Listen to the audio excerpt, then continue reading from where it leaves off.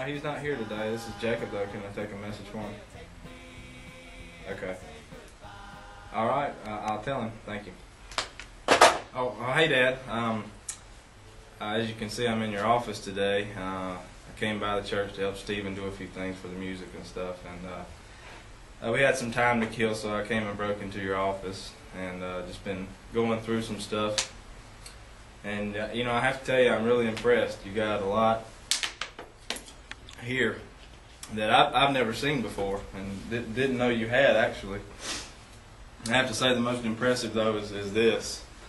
The Doctrine and Ministries from Fort Worth, Texas, at Tyndale Theological School. So that's pretty impressive, you know. And not only did I not know that, I had no idea you got a Master in Arts. That just blew me away. You know, again, from Tyndale. And of course, you know, that's not to mention all your education that you've had at Elon and UNCG and everywhere else.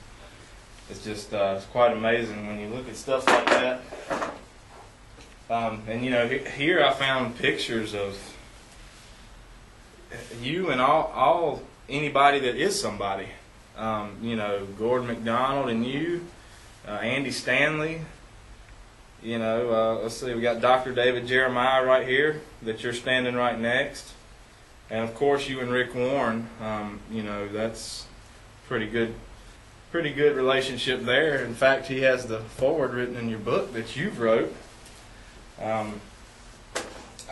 It's almost short of sheer amazement. And anyway, I just want to wish you a happy birthday. I'm just going to straighten up a little bit, you know, for you when you get back next week. But before I let you go, Dad, I just wanted to come up here to the board right quick and really kind of draw out into a chart what I mean to tell you, just so it's clear. You know, first of all, it is your birthday, and so I just want to spell that out.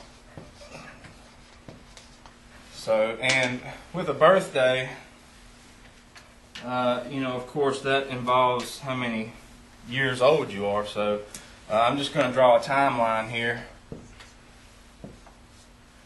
Starting at 1, this being 100 years old, which is also a century.